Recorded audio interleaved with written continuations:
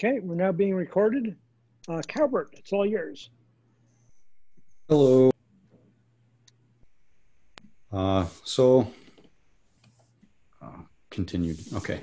The issue I've been tackling this week with SES is that we're trying to find. We're trying. I'm sorry. I'm supposed to sorry. Proceed. I'm going to let Michael Fig know that we're doing this now. Oh, excellent. Thank you.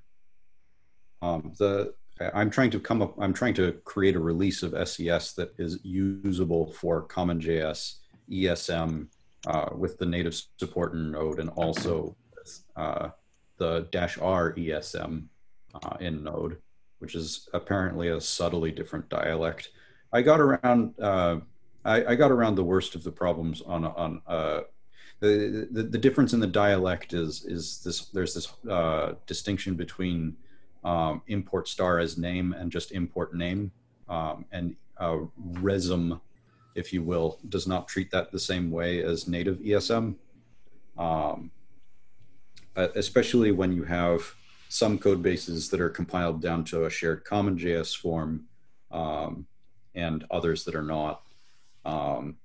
So the question I have for everybody here really is, what do we need in order for SES to be usable to all of our constituents? Do we need to have CommonJS, ESM, and resm support for each of all of our use cases?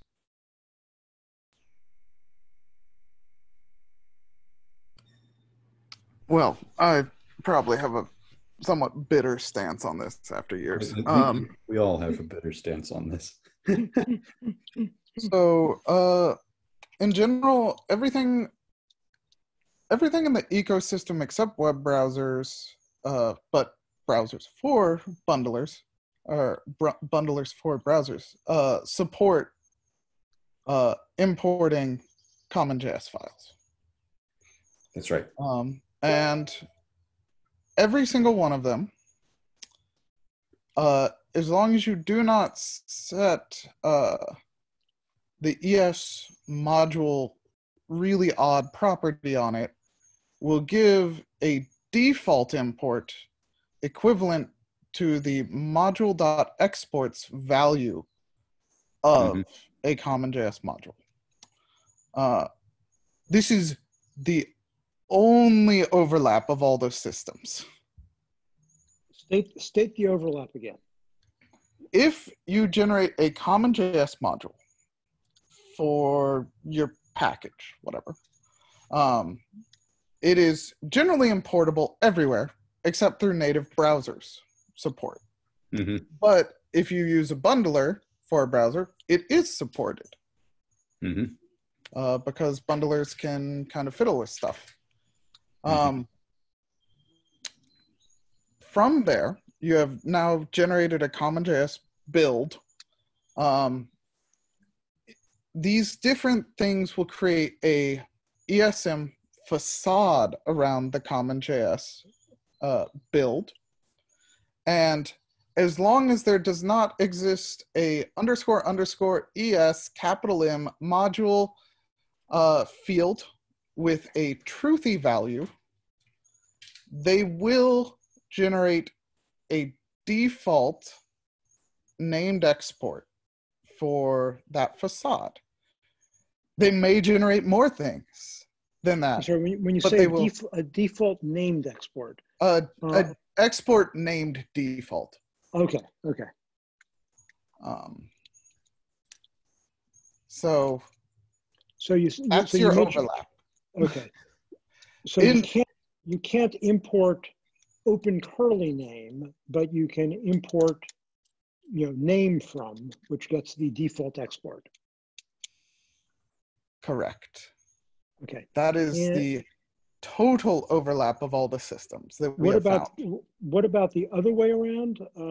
A CommonJS module doing a require of an ESM module?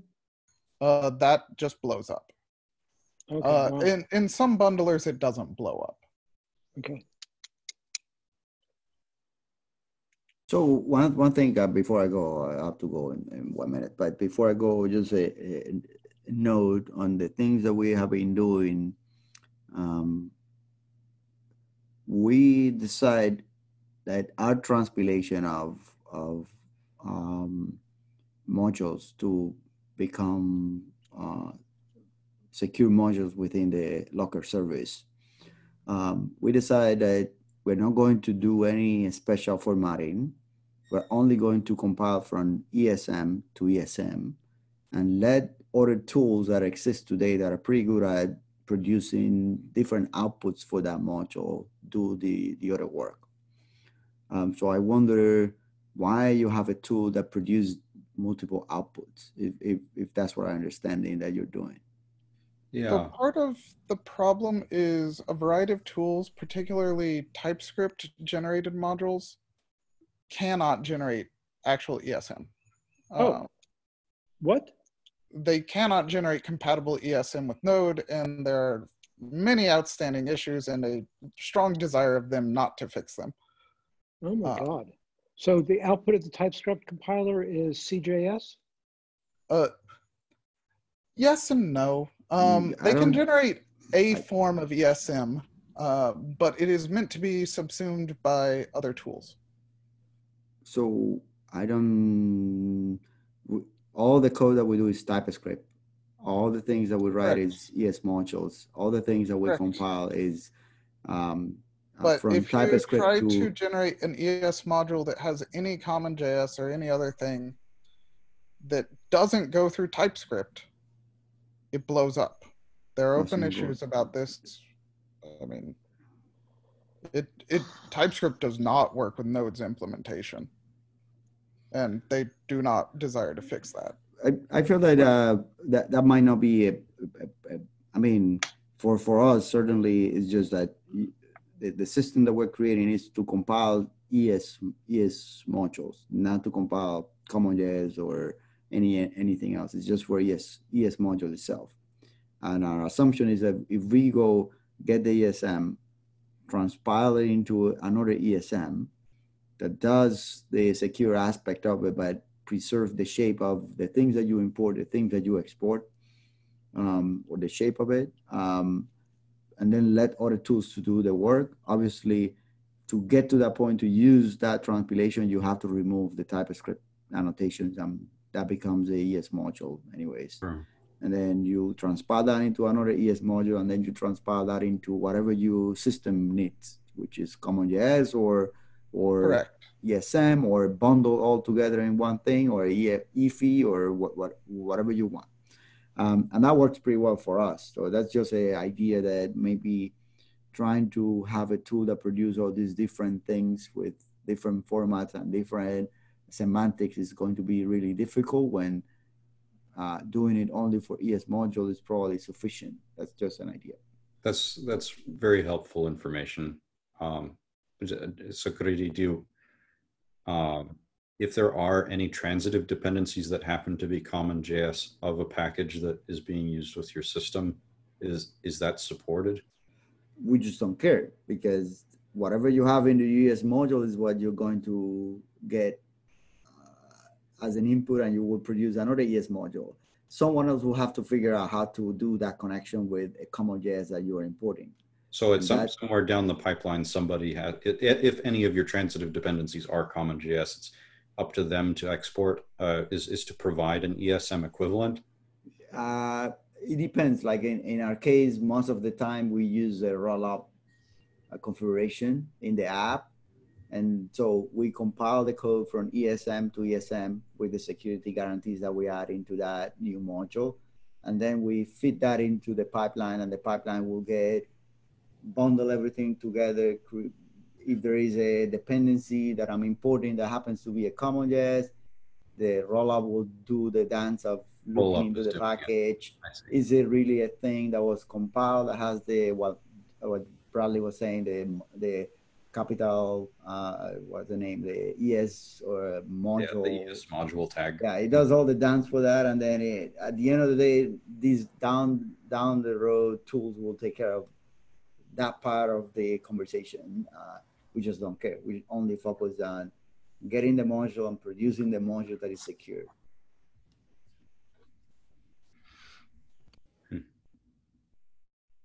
So I know that Brian had tried to just, we'd read the spec on how the node coexistence of CommonJS and ESM without the -R, just the native support. And Brian thought through what would be required to convert the Agora code base over to that. And he ended up with some gotchas that prevented us from doing it, that seemed to require that there was some, the way he put it was, there's some constraints where that say you have to fix things in a bottom-up order, and there's other constraints that say you have to fix things in a top-down order. So the two sets of constraints together mean that you have to fix all of the code simultaneously and atomically in order to get to a new working state. Does anybody here, in particular the people who work with Brian on that, Michael or Chip or Cowbert, understand what those constraints are and why we ran into difficulties there? Oh, I do not know all of those constraints. I think what Brad was just saying about there being a very narrow intersection as to what is interoperable is most likely accurate. There are a great number of things that are, there are a great number of import forms above and below that that any of your third-party modules might be using, on any of our any of our own modules that might be using, which is probably where that which is probably why Brian ran into that problem. But I will listen to Chip and Michael at this point. I don't know.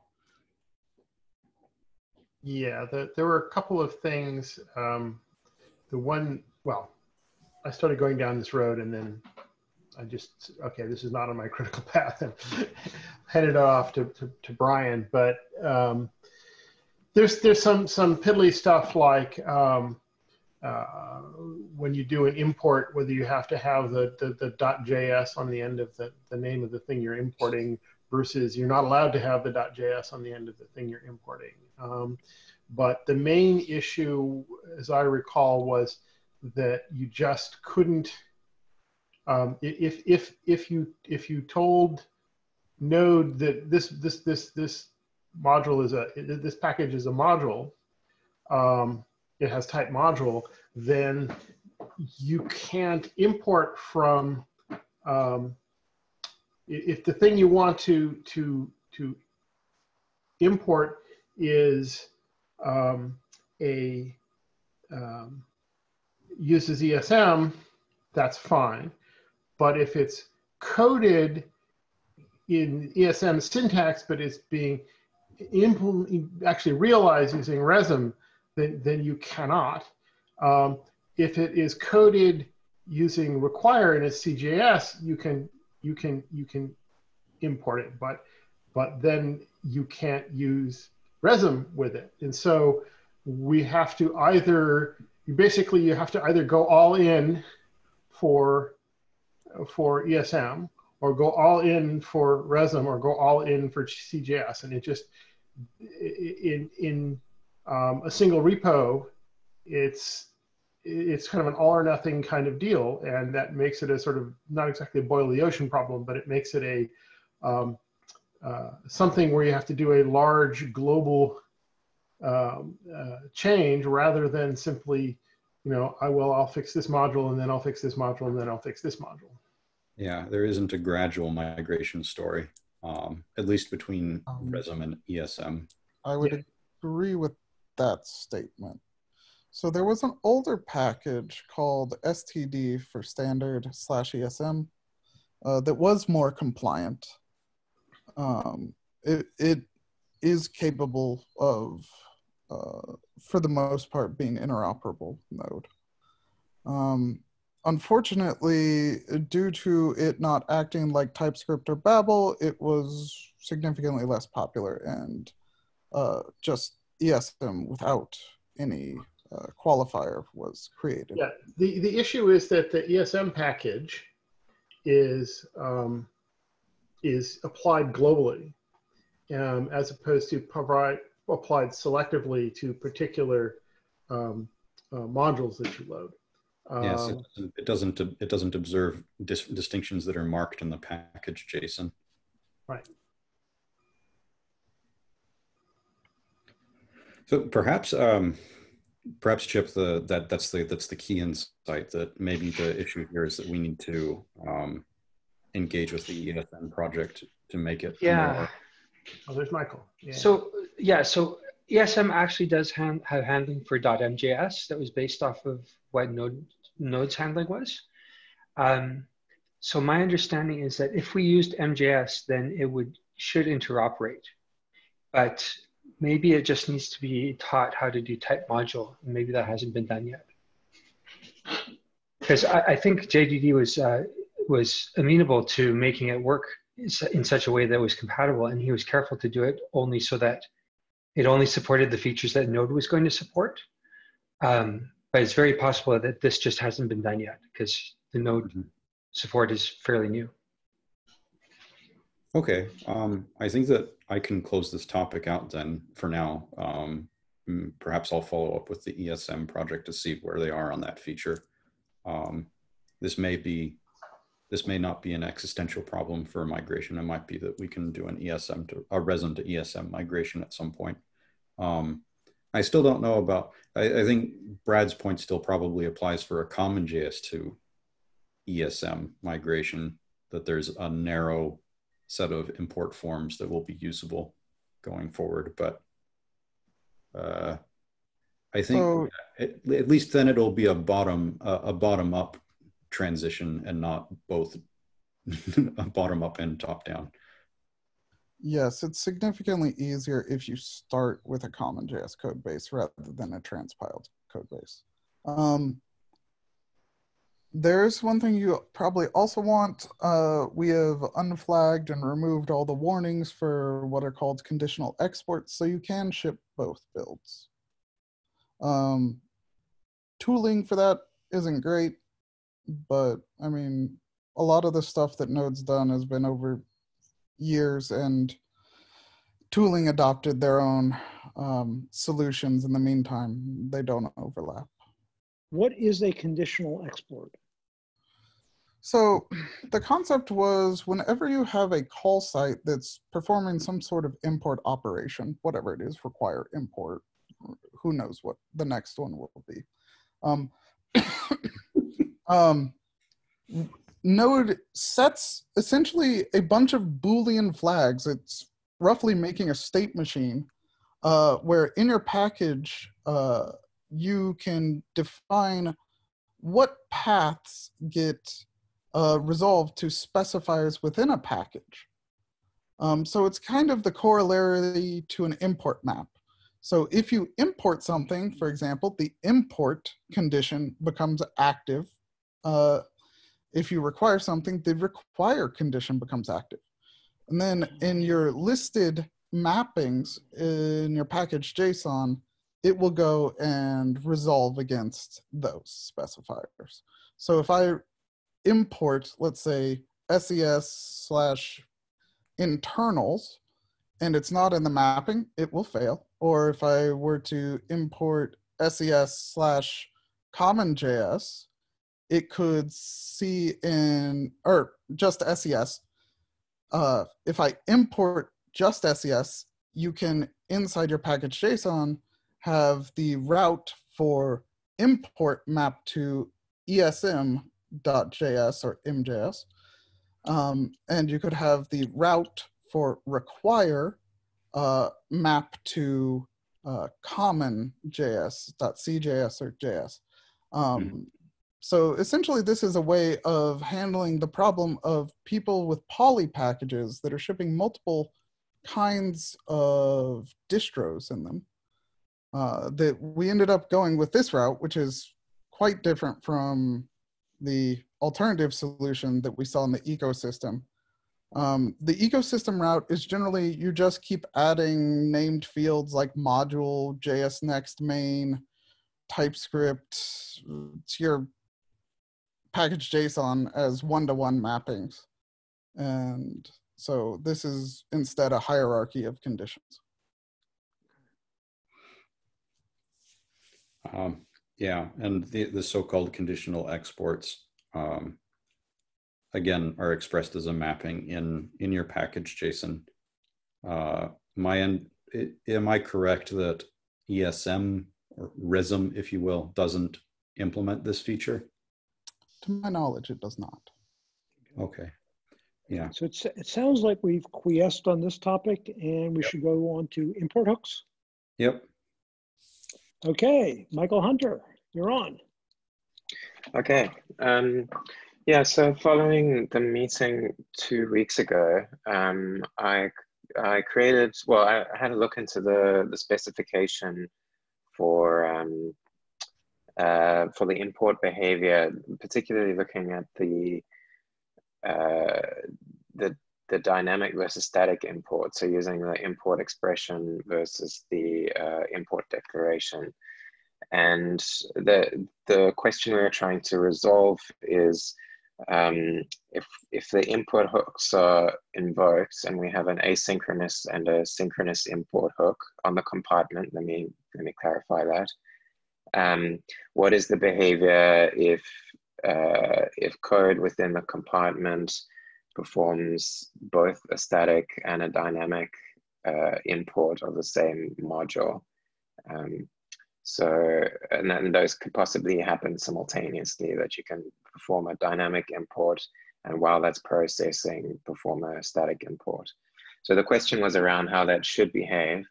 And I looked into the 262 specification and trying to understand how that's done currently for real hosts as opposed to emulated hosts using the compartment API. And my understanding from the real hosts, from the 262 specification, is that if an asynchronous import is started and then a synchronous import occurs while that asynchronous import is pending, the module that gets cached essentially in the memoization table will be the synchronous import, assuming that the synchronous import is successful. When the asynchronous import completes, when it resolves, which may be around the same time, depending on the implementation of the host, because of the way that it's specified, whatever it resolves to will not actually be used. It will use the synchronous import, the memoized version. That's my understanding from the specification. Okay. I don't know if anyone else, yeah. Yeah, I don't have any opinion about what the specification says, because I've never actually looked into that. This resolution of the question is adequate in the sense that compartments, I think, can adopt it with no conflict into the meaning of the import host hooks. It's not my favorite resolution of those that we could use, but it's an adequate resolution. Yes, I agree. Yeah, it does have some downsides. So what is your favorite resolution in that case? My favorite resolution is that when a asynchronous answer is requested, that the synchronous hook is well, first of all, the cache is always consulted first. But assuming the cache misses, then the synchronous import is called. And if the synchronous import answers right then that gets used immediately and cached. I'm going to say memoed, not cached, because the cache, it's not a heuristic thing. It's got to be something that can't lose memory, because it has to guarantee that the hook, every hook is only asked any question at most once.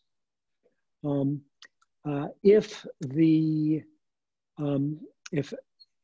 synchronous hook is called and does not give a synchronous answer, where what you're looking for is an asynchronous answer, if you don't get a synchronous answer, then the absence of a synchronous answer itself should be remembered. And now the asynchronous hook is called, and the asynchronous hook, whatever it produces as the answer, becomes the answer that's used for the asynchronous question, and it gets memoized, so that after that happens, it's also used to answer synchronous questions. But basically, the thing that sort of resolves the dilemma for me is that the synchronous absence of an answer is itself memoized, so that if it says no synchronous answer from the hook, that the synchronous hook is never asked that question again. I think that the form that comes to my mind most clearly is that conceptually, an asynchronous import is implemented in terms of the synchronous import. And the only portion of an asynchronous import that is in fact asynchronous is the transitive load of your dependencies. My notion is that every synchronous import monotonically advances the set of instantiated modules, right? And because it's synchronous, that this is guaranteed to occur in a single event, right? So every time you call import now, or whatever it's called, or even if it's not even exposed in the public API, there's the possibility of instantiating more module namespaces, which you will only do once for each module identifier. So the hooks that we're talking about, just to be clear, the hooks that we're talking about as distinct from the hooks in the spec don't produce module instances and therefore don't produce module namespaces. The hooks produce module static records. And the memo that the hooks feed into is a memo from full specifier to module static record. Yes, okay. So on the synchronous side, I think what you said and what I said are in agreement, but yes. The interesting thing is on the asynchronous side. I see. That being the case, the previous implementations of module loaders I've written have always erred on the side of having an internal memo, not just of the result, but of the operation to obtain that result.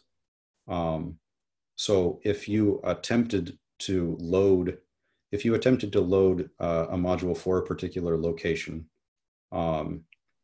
the hook would only be called once, like you say, because there's a memo of the location to the promise for the static record, which gets consulted first. Well, the hook from the right. Okay, so right.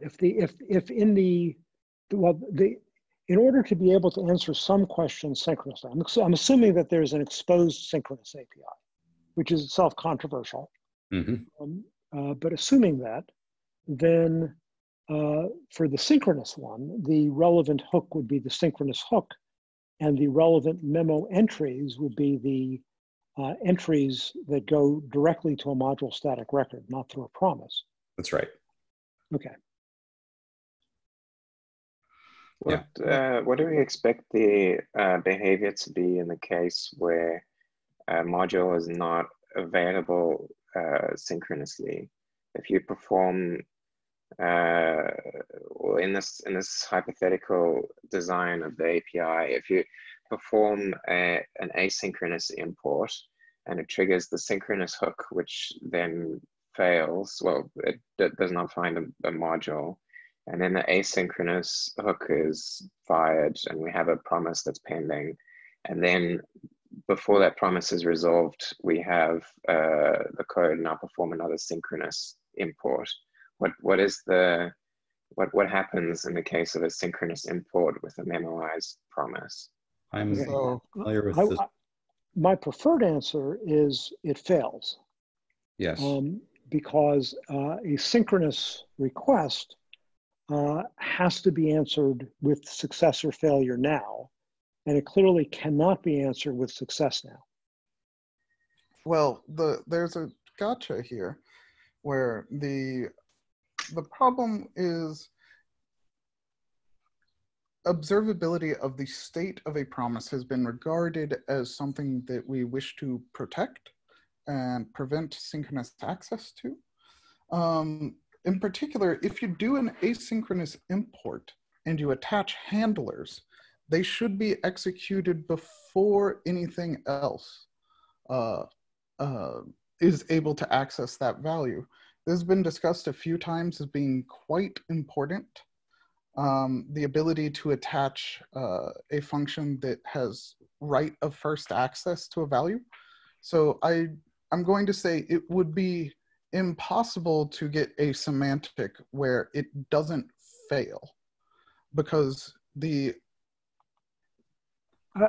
synchronous import is going to expose some state by nature of reifying the value before the promise handlers are able to have right of first access. Okay, let me refine what I'm saying, because I don't think I think what I mean is not incompatible with that, although I realize that the way I said it is incompatible.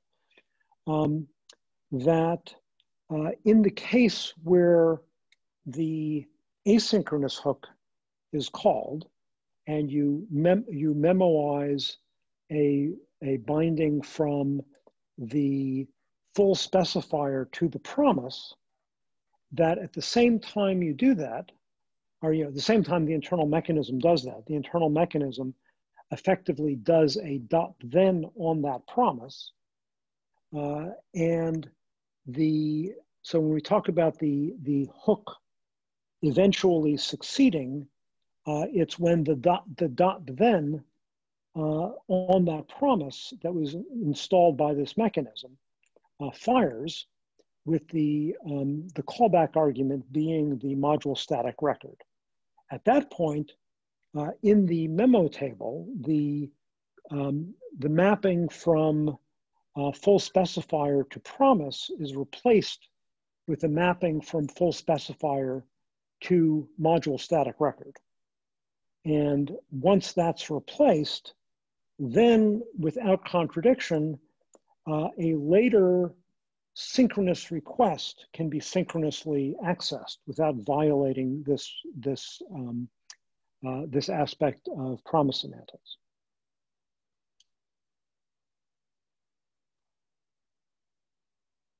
Okay, that makes sense. What is the does anyone know when this interacts with, when imports interact with top level await, what the expected semantics of a static import of a module that essentially the exports of that module are not known until, or are they top level await? No, you know the module static record synchronously with top level await, is that right? Yes. If it's a local module. You always know the export binding names Right. when you create something. So there's not a problem there. In fact, you check the entire module graph before you do anything. So the linkage occurs before any top level await can happen. Okay, that makes sense. If Stu wants to change that behavior, but it's unlikely it's possible to change. The change is too visible. What does he want to change it to? So there's an old document that's been brought up a few times on host implementations called the ASAP evaluation versus out of order evaluation optimizations. I could probably dig up links to it. It's from Chrome. Essentially, the idea is the way that ES modules are specified currently, they can never be faster than a bundler because they cannot execute chunks as they come in. They must wait for the entire graph to come in. There are a few different ways you could try to work around this by changing the ECMAScript specification. I'll put this in the chat. So there's a doc, but it is proven not compatible with polyfills in particular. So they're still working on this. It's been years trying to find a way to get this to work, but they do want it to change. There's just no semantics that are remotely compatible with use cases. So the current semantics is determinism, and Shu wants to change it to ASAP? So there's some interesting stuff going on here.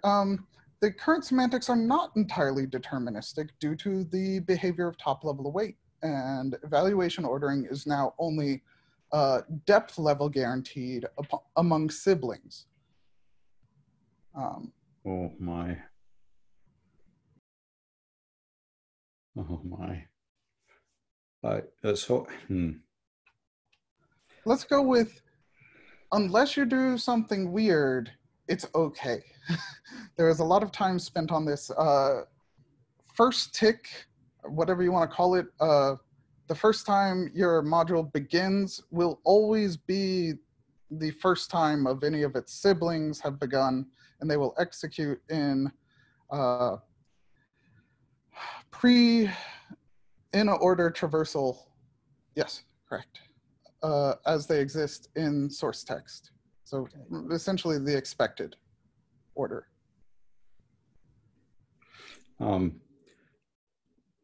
I've Rip Van Winkled, I think, 4 years into the future, and top level await was discussed, but I have no idea what the resolution of its behavior was. If I can ask you all to help me out in understanding this. So again, there's some import. If there's a top level await, importing is the execution of a graph of modules is no longer synchronous, clearly, which is not a problem for the import function, right? Because then it's just your execution phase is going to be spread over multiple turns, and that promise will resolve or will settle after your entire transitive import graph has executed. That's fine. Does this mean that import statements are implicitly possibly asynchronous? That is to say that they implicitly, like the import statement is effectively an await implied underneath it, because any of the transitives might await. Correct. But it is strictly tracked. So there was a need to be able to statically verify if your graph does cause asynchrony. Mm-hmm. So you can actually check a field. And engines really needed to expose that field to hosts. So you can basically check if your graph is able to evaluate synchronously. I see. Are we losing that capability with the dynamic, well, with the hooks provided to, in the compartment API? We can now no longer statically determine whether a module is available synchronously or asynchronously. It's just it is available asynchronously if it fails on the synchronous import. But yes, but that is not for instances, that is for these static module records that are reused amongst multiple instances. So this actually is not necessarily related to top level await, because you still must link your full graph before you begin evaluation. Right. Yeah. Michael Fig, the translation that that you and I worked on from ECMAScript modules into the representation we're using for the shim. Mm-hmm. I know that when we're working on it together, I just completely blew off top level away. I just said, I can't think about that at the same time, and I ignored it.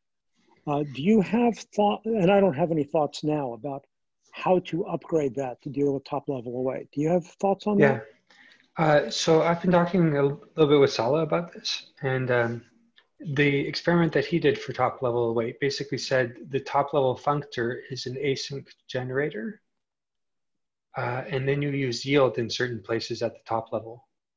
And that gives you enough flexibility to be able to implement what top level await is like. But if you just made it a regular async function, then substituting, if you left the await calls intact, then you don't get the right semantics. Okay. Okay. It's because with the yield, you can drive it at the point that you want to drive it. Precisely. Yeah. Okay.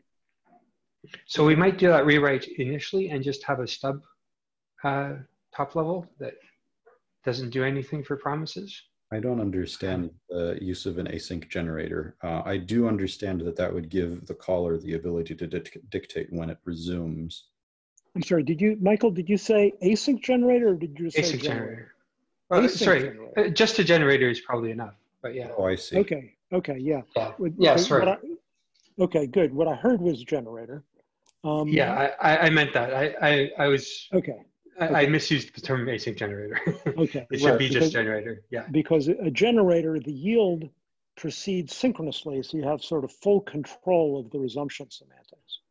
I think that you might be able to do it with an async function as well if you convert the import declarations into await imports, right? Yeah, Bradley can talk about this more, but I don't think you can actually implement the semantics that they want. Yeah. If you made it just an async function. Yeah, there was one, as we were talking about semantics of top level await, one of the proposals was that it's basically syntactic sugar for turning your module as a whole into an async function, with the awaits just being awaits inside the function. And that semantics was rejected, and the semantics that was adopted was ones that cannot be translated into that. Which means that that's not entirely true, but it is extraordinarily complex to do so. I assume that this means that that your top level function does not proceed serially. It does not. Right, the top level function, the execution stops at await points. The only interleavings on execution are still marked with await. It cannot interleave anywhere other than at await points. But you can have multiple await points active at the same time, correct? Yes. Yes. Yeah, so Calvert, I think that the idea would be if we made our top level functor and a generator, then that would give us the flexibility in the future of translating the await calls into yields. But we can talk about that offline. We'll bring it up in an issue. What does it mean that you can have multiple await points simultaneously? I think the implication is that every import can cause a new branch of execution. So if you import 3 things that all use top level await, each of those things would be kicked off immediately, and their order is not deterministic. The order is deterministic through the first tick amongst siblings, which is very specific. Which is very specific, but not in the spirit of determinism. Yes. Yes. So where is this not most precisely documented? Where is this most clearly documented? So in the top level await proposal, it is called variant B. That's what you want to look at. Okay. There are a few blog posts about variant B. D as in David? B as in blue. Oh, okay.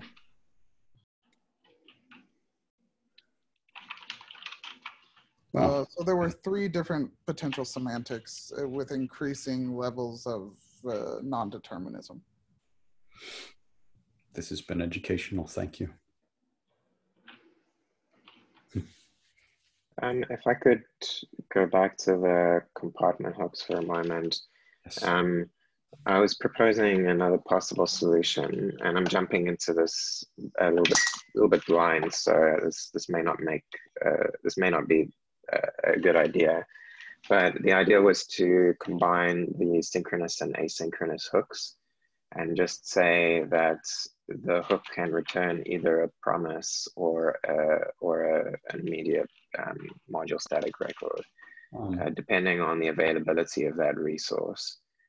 And I don't think that's incompatible with the behaviors that we've described so far with two hooks. It would just combine it into one, so you don't have.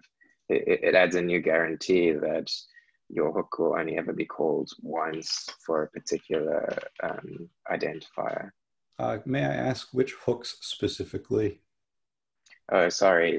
There's an import now hook for synchronous import and an import hook for asynchronous import. These are the hooks provided to the compartment constructor. So the compartment constructor provides an import and import now function and receives an import and import now hook. That's correct.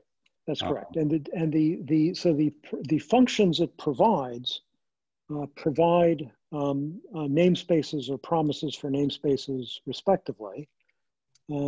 The hooks it takes in provide static records, and it's the compartment and it's those static records that get instantiated in the context of this very compartment by the compartment. So essentially there's the possibility of so the import now method drives the import now hook, and the import method drives the import hook, or is there overlap? There's overlap. And it depends exactly on the question that Michael Hunter is raising. The overlap that I had in mind was that the import now request. First of all requests check the memo first, but if the memo misses, then the import now request only goes to the import now hook, because whatever its answer is, that's the only answer you can give now. Mm-hmm. But that the import request would first check the memo. If that misses, then check the synchronous hook, and then only if that misses, go to the asynchronous hook. And as I'm talking this through, I think what Michael Hunter just proposed gives us all the flexibility and the expressiveness of the semantics I was thinking in terms of. Which is to say that you only provide an import hook, which may be asynchronous? No. Oh, which may be, yes. Yes. So if you ask a synchronous question, if you use the import now request, and it calls the hook, and the hook provides a promise, then the synchronous request must immediately fail. Yes. Mm-hmm. I mean, that works. There's one difference in external behavior that I can see, and I don't know which way it argues, which is since the hook can't tell whether a synchronous or asynchronous request was made, in Michael Hunter's proposal, even if a synchronous request was made, the asynchronous activity to eventually would be have the thing would be kicked off, and in the situation, the one that I was talking about, the synchronous request would never invoke the asynchronous hook, and therefore any eventual activity that only the asynchronous hook would kick off would never be engaged. I think that that's sufficient reason to keep the hooks separate. Yeah, I think I agree with that. Okay. So just a side note, today, Sebastian Markbaj, one of the React maintainers, had a similar complaint about only having asynchrony here.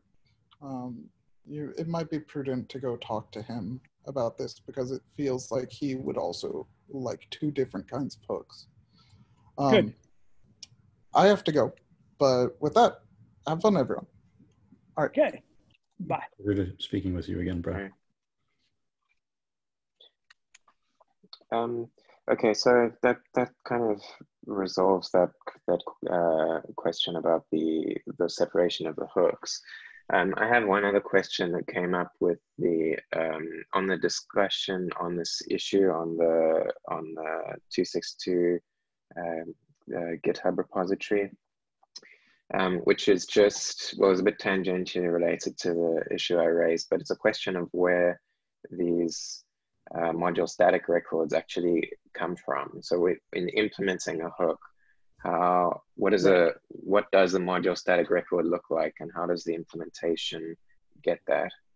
Right. There needs to be an additional primitive somewhere, and we haven't really talked yet about what the primitive looks like or what it's attached to. Basically, something that takes in module source text and produces a module static record. And because module static records are self-contained, that doesn't do any import walking or it's a completely isolated analysis. Doesn't involve any I/O, and then the module static record then becomes the data type that's feeding into this other stuff. But there needs to be such a primitive to go from source text to this module static record. And in one of Caridy's APIs, he had a data type called parsed module. And I think that the role of the parsed module data type in Caridy's APIs and the role of what I'm calling a module static record is the same. What is the reason not to just provide the source text then? If the source text contains all of the information required for this module static record. It contains too much information in that it also contains the source text. So in particular, in an embedded context where you just want to, during development, precompile things into static records and then throw away the source text, you don't want to imply that the source text is available at runtime. Right, okay.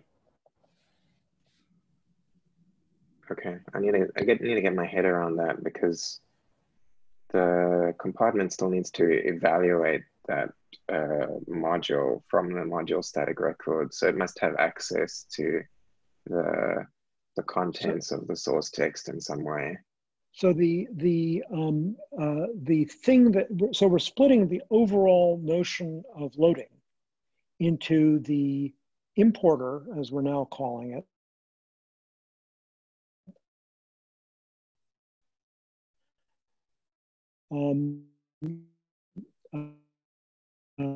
versus ideas that it can be plugged so that essentially as a procedural,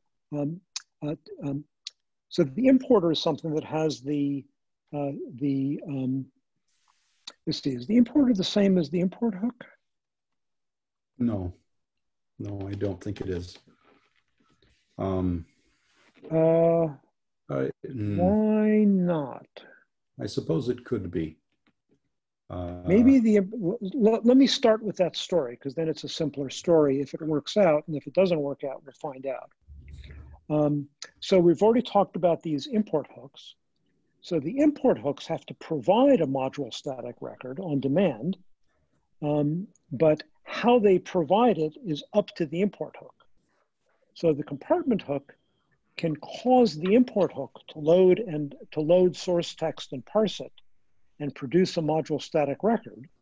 And in order to take source text and produce a module static record from it, it might use this additional primitive that we're hypothesizing. But the only thing the compartment sees is that it asked for a specifier and it got a module static record. It never sees the source text. But it has implicit access to the information in the source text that's required to evaluate the module. So there's some, so the Mm. module static record is everything required to, okay, I think I might be confused about levels of abstraction here. The compartment as a as a mechanism to be implemented by the machine, which is the reason why it's a proposal, would be something that where the module static record is simply the thing that it takes in that corresponds to the implementation concept of a precompiled module source text that does contain all the information needed to evaluate. But it only needs to contain the information in a in a way that the compartment can act on. It doesn't have to be visible through the API surface of the module static record. The module static record can be mostly opaque through its API interface as long as the compartment knows how to instantiate it and link it and evaluate. Okay. The standardized API that I think it should have is one that exposes what names it imports and what names it exports. But that's it. Okay. So it does implicitly link to, say, the bytecode or the compiled version of the source, but it's not exposed through the public interface, as you say, of the module static record. Exactly. So in the case of an environment where the source text is not available, there would have to be another API not specified here that allows you to resolve from some kind of module identifier to resolve the module static record in an existing table or something of precompiled modules. Is that right? Yes, there's the, I mean, in some sense, the import hook itself is the, I'm sorry, ask the question again. So if we're proposing a new primitive that allows you to map from source text to module static record, but we want this to run in environments where the source text is not available, then there must be another way of accessing the module static record. Yeah, I believe that the API that we actually would be using is one that takes module location and provides the static record. So that, go ahead. Let me just speak with regard to the moddable situation, which is the concrete case where there's a precompile step such that sources are not available after the precompile step.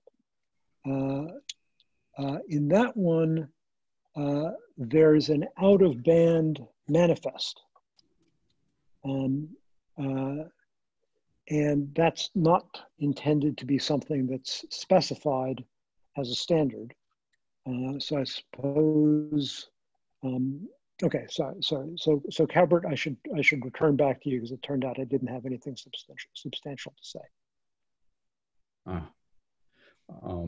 Yeah, I don't think I have anything either. I think that the API we surface does not necessarily need to surface the text of the module. Is just my thought. The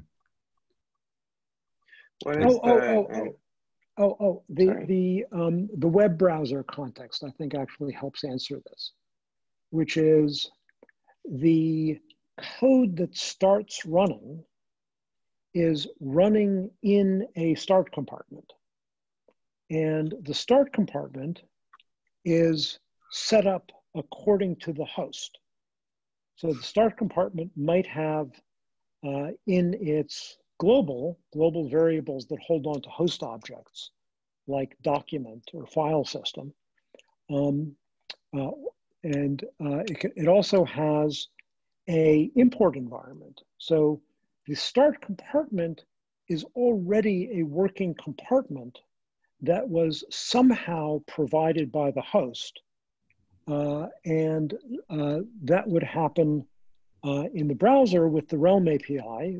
It's basically turning over to the host how to initialize the start compartment. But then once you're in the start compartment, it's up to the code in the start compartment how to initialize other compartments.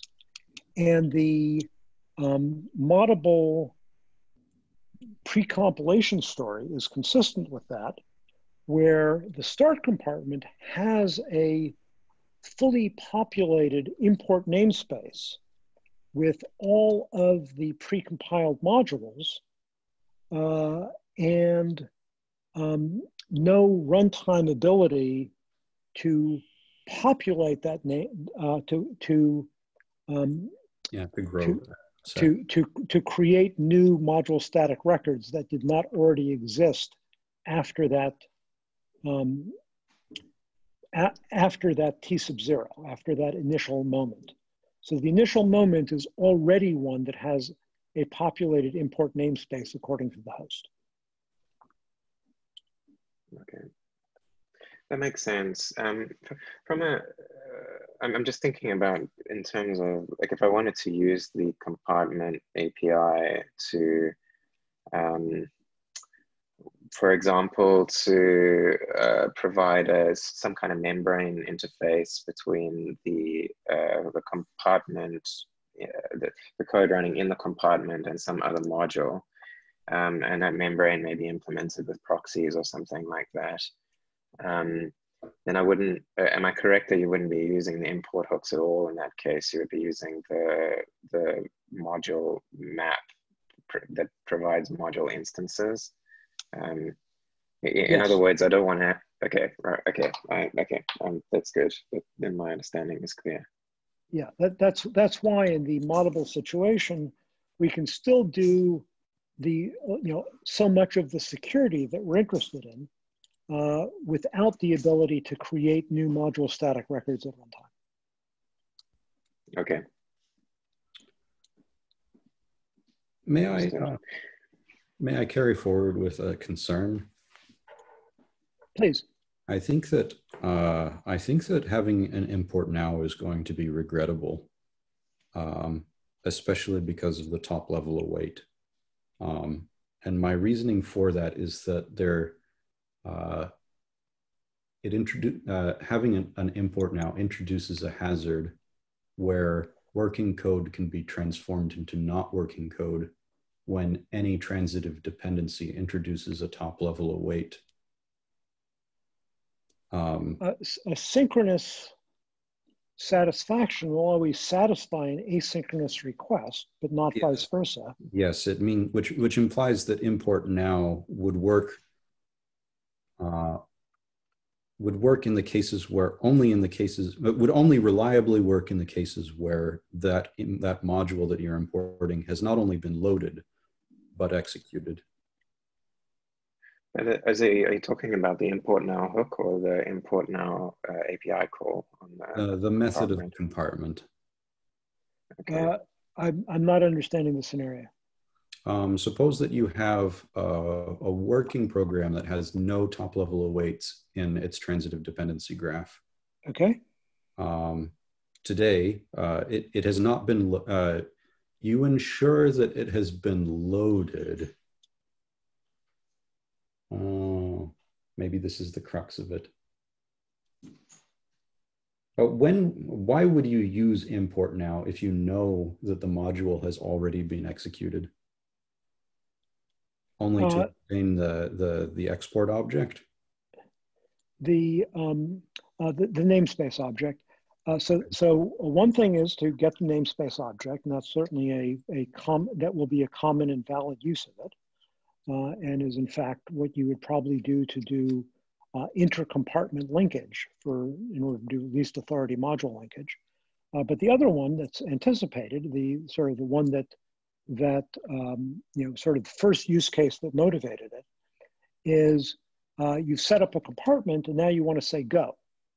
and so you want to start execution in there, and in that case, you're doing the import now for a module that has not yet been evaluated, and it is causing it to be executed for the first time. Yes, and that is the case where you have a hazard. And what's the hazard? Suppose that you upgrade one of your transitive dependencies. It doesn't even need to be a shallow dependency. Any of your transitive dependencies produces a new version that introduces a top level await. Then your import now, which previously would have succeeded because the transitive graph could be executed synchronously, can no longer succeed.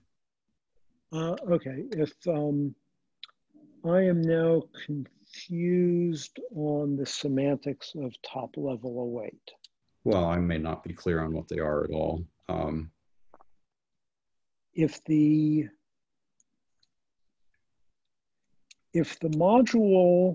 your start module begins execution and it has no textual awaits in it, then its execution must not be split across turns. Is that the case? If it's not the case, then something is terribly broken. That doesn't mean it's not the case. We've terribly broken things in the past. Sorry, can you say that again, Mark? That if the top level, if any module, if any module that does not have any textual top level awaits in the source code of the module, if that module, whenever that module begins execution, that module, the initialization execution, that module must complete execution in that turn. Only a textual await allows an interleaving point. Which means my understanding from my limited knowledge on top level await is that that's not the case. That an import, if you have a module that has no awaits in it and it imports a module which does have awaits in it, there's an implicit point at which the importing module is awaiting the completion of execution of the imported module. But my knowledge is not strong on that, so it would be helpful if anyone else knows about that. So this doesn't break everything because the dynamic import expression does return a promise, and otherwise it's unobservable. Import now makes the behavior observable of whether the behavior is that. So I'm perhaps off base with what top level await even is. My intuition would be that the top level await would introduce the notion that well, there are two possibilities of what the semantics of top level await are for module authors. On the one hand, it could be that you are required to satisfy your public API before your first await, in which case it would be safe for anyone. That's not the case. And that is not the case. Yeah, which means that that we do need to synchronize, that an import declaration is always possibly awaited implicitly. So here's a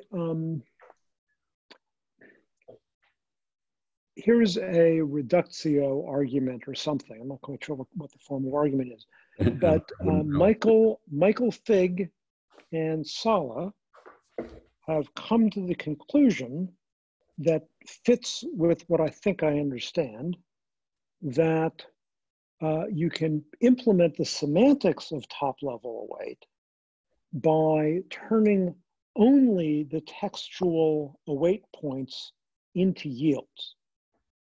Sort of. You also need to be able to load other modules, like the child modules, and await their loading before you evaluate the source code of the synchronous module. Yeah, so that I'm sorry, I did not hear all of that. I did not parse all of that. If module foo imports A and B and C, then top level await says if A, B, and C are all using top level await, then they get evaluated in their first tick. All the siblings do. And then they proceed to evaluate. And only after they're done all their top level awaits is their module namespace accessible, in which case it can be used for module foo as an import. Which is to say that, go ahead, Mark. But module foo, if module foo has already started executing, it can't until its imports are satisfied. So it isn't that you're translating imports into awaits. It's that you are blocking. You are not going to proceed. You're not going to begin the execution of this module. Correct. Okay.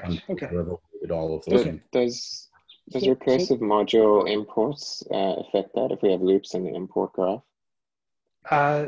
They're handled some way, but this is only my naive understanding. That's based on what I've read so far. So clearly we all need. There's more details, obviously.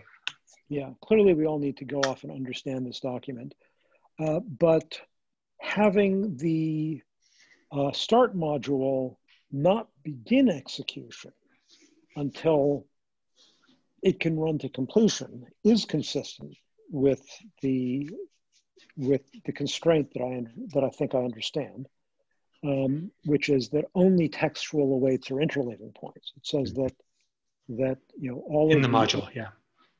Right, yeah, which means that we could provide an API that says that breaks import, the synchronous import into it breaks the asynchronous import into asynchronous, execute all of your dependencies, and then asynchronous, execute yourself. But we can't combine those two things safely into a synchronous function.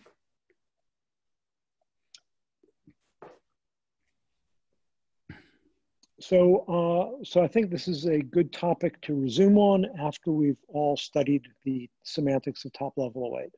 Mm-hmm. Sounds good. Could you paste the document into the SES strategy thing too? I don't see the Zoom meeting. I'm away from my computer. Is this the JS modules determinism versus ASAP? I believe that's what Bradley shared. Oh, okay. This is by Dominic. I'll put this in the public SES. Okay. Yeah, that's perfect. Thank you. Okay, I have to take off. So, ciao, ciao. Okay, very good. And I'm going to stop the recording. Oh, pleasure to see you all.